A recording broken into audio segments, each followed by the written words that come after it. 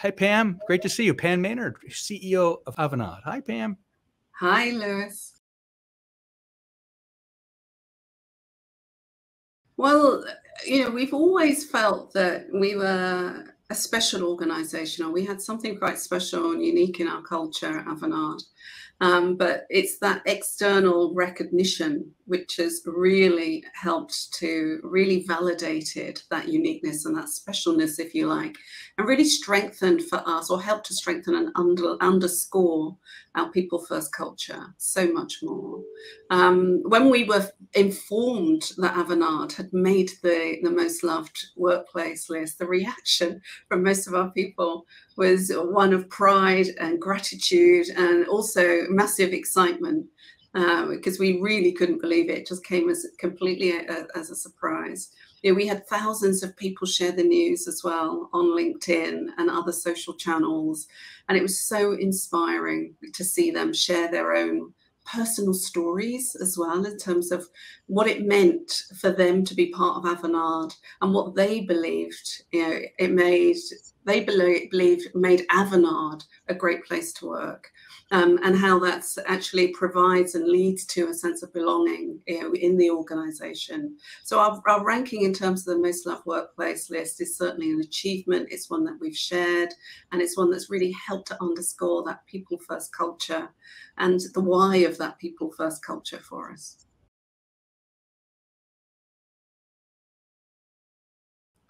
Well, there's so many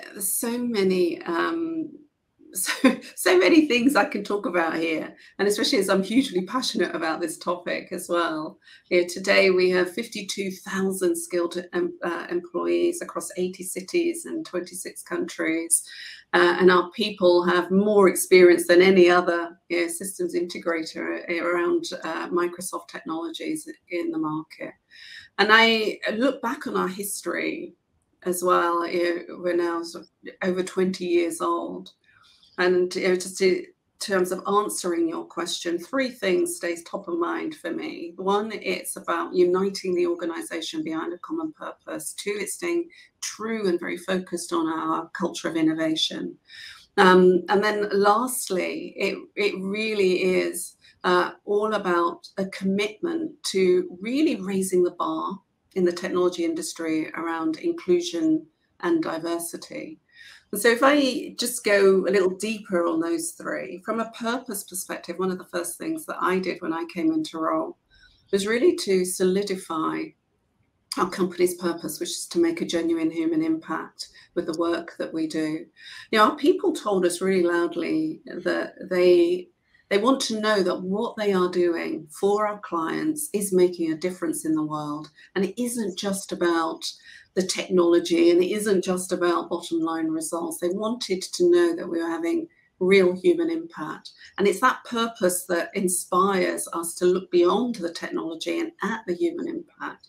For example, the work that we did at the onset of the pandemic, helping the NHS, the National Health Service here in the UK, to use technology to rapidly produce ventilators, as part of a consortium during the pandemic, or working with non-profits, which is a big part of what we do now. Working with, for example, an organisation like UNICEF to increase the effectiveness of fundraising, again, so critical over the last 20 months, or even the partnership we've established with the World Health Organization, helping them to develop a digital platform which provides greater access to healthcare data, again, becoming hugely important over the last 20 months or so. And also, in terms of bringing the purpose to life and going beyond the work that, the work that we do, just in terms of our clients, it also embedding that into the culture. And so an example there was what happened in Avanade when George Floyd was murdered. We led a series of employee-led discussions around systemic racism and discrimination that attracted over 700 of our employees, and also gave everybody in the company the day off to reflect and grieve, actually on the day of his funeral. When the pandemic hit as well, we uncapped the volunteering hours. So we allow our employees to volunteer. We lifted the cap on the number of hours so that our people could really support others around them, doing through simple acts of kindness or work in the community. Those were two things that also become really, really important. When I think about innovation, innovation has run through the DNA of Avanade for as long as we've been around, so since 2000. And we're really, really committed to have innovation at the heart of everything we do and continue to stay committed to evolving what that means as we evolve as an organization. I don't think, I could get much of an argument that in today's world, the speed of change, there's only one speed, and that is incredibly fast in terms of when it comes to technology change. And our clients are just demanding more and more in terms of technology evolution or technology innovation in their businesses, helping them to invest in areas which suddenly, through the last couple of years, there's been a real light shone in terms of any technical debt or opportunity to harness more innovative technologies like data and AI to capture new customers, or even around security and privacy strategy. So having innovative ideas and offering innovation, even as a service for clients, has become really important, as our clients look forward and plan for the future. And one of the things that we had to react to was actually being able to pivot our innovation activities, which we do. So we normally do in-person innovation competitions and an in-person Innovate Fest. We had to pivot that very quickly to running those virtually. So preserving, if you like, that focus on innovation through the last 20 months has been really key. We've been able to do that by pivoting very quickly to virtual events. Still having clients at the center of those events as well has been very important. And therefore, for our clients, really helping them as well on that innovation journey. And then lastly, around inclusion and diversity. And for as long as I can remember, both in terms of my career in technology, which is actually quite long now, and also my time at Avanade, the technology industry has really struggled to attract more women into STEM careers, more diverse talent into careers in technology. And as one of few Black female CEOs in the industry, I really do feel a personal responsibility to leave the industry in a much more inclusive and diverse way than I found it, which is why, we've made it a priority to build an inclusive and diverse team at Avanade, which starts with gender and race, but goes way beyond that. And we're really proud of the progress we've made and also the investments that we've made as well. So we've appointed our first Chief Diversity and Inclusion Officer, provided dedicated support to our numerous employee networks now, brought on leadership and development programs to help our leaders to become more inclusive leaders, and also looked at how we acquire talent, how we attract and acquire and bring talent into the organization, and looking at how we can remove bias in those processes as well. We've got metrics that measure and tell us that we're making progress, and we've really bolstered, as I say, training resources. And then we're also rolling out gender transition leave, so expanding the efforts at the regional level with programming as well that focuses on neurodiversity hiring, and then also ensuring social justice. So a lot going on within Avanade, but I say it's those three things which have been pivotal to making us a most loved workplace. So in terms of love for our employees as a top priority for the leadership, I would first answer the question by saying that our people truly are, what makes Avanade Avanade. It really, really is all about the people. I'm certain you can sense that just from the conversation that we're having. And when our people feel loved, when they have a sense of purpose, when they feel they can be authentic and they belong, there's nothing, I truly believe there is nothing that we can't accomplish as a business, as a company. One of my favorite authors, who wouldn't surprise you, is Brené Brown, who talked about the fact that true belonging doesn't require you to change the person that you are. It requires you to be who you are.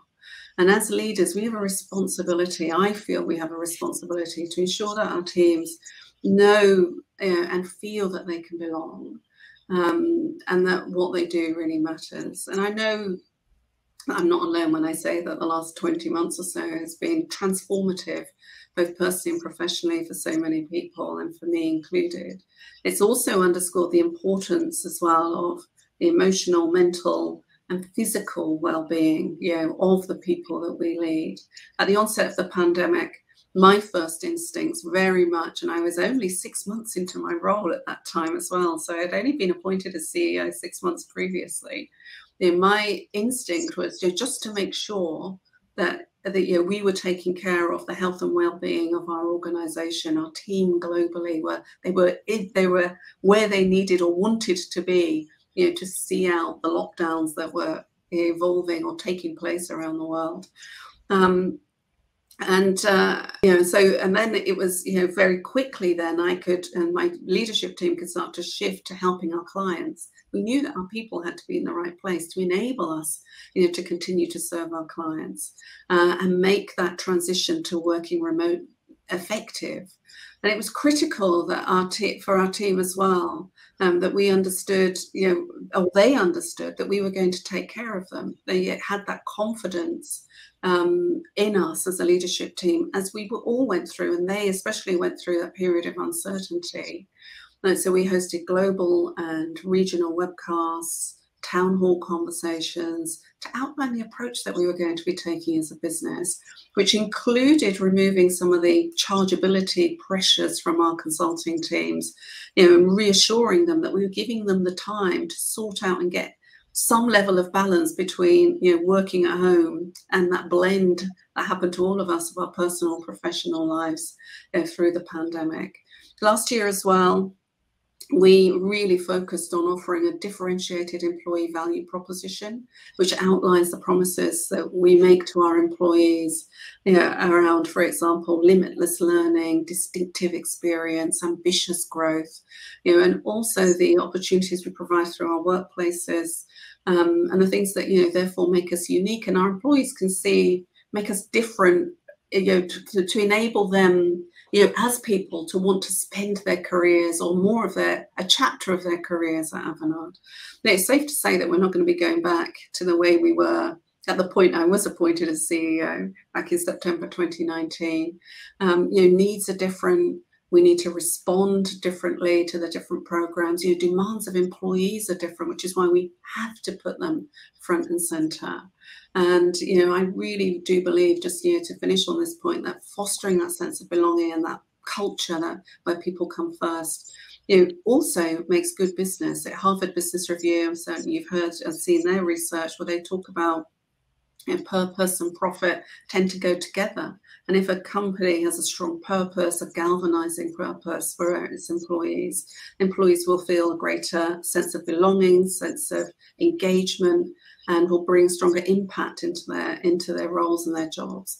And that study, also concluded that a more engaged employee workforce, would be a more productive one, as we all know, and therefore, those companies would outperform the market by 5 to 7% per year. So the two go together, putting employees front and center, putting people first, in turn, brings really good results. And outcomes from a human dimension for our people, but then also great business results as well.